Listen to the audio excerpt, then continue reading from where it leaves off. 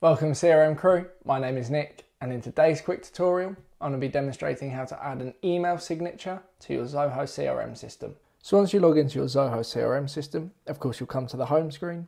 From here you want to head to the cog in the top right hand corner. Do ensure you have administrative permissions to access this. So we'll press the cog, and from here we want to go to channels, and under channels we want to head to email. Now on email we'll come to our compose settings for email configuration, but down the very bottom we've got email signature, and by email signature we have the blue button add new signature.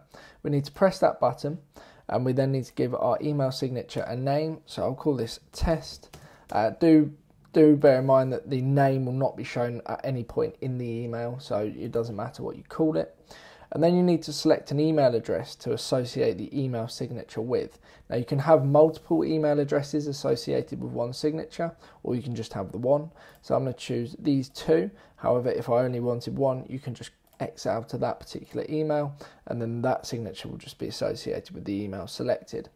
Now from here, you just need to put some content into this email signature itself. Of course, you can copy and paste from your traditional email signatures, or you can write a new one that's applicable to just Zoho. That's entirely up to you. I'm just going to put test signature in our signature box. And then from here, we just want to scroll a little bit further down and press the save button. We've now created this new signature or email signature. We can create additional ones by using this tab-like feature and press the plus button on the right. And we can then create more and more email signatures as we so wish. We can also delete email signatures. So next to that plus button there is also a cross. If we press a cross, we'll then be prompted to confirm that we'd like to delete it or to cancel that. So you can have multiple email signatures as you so wish.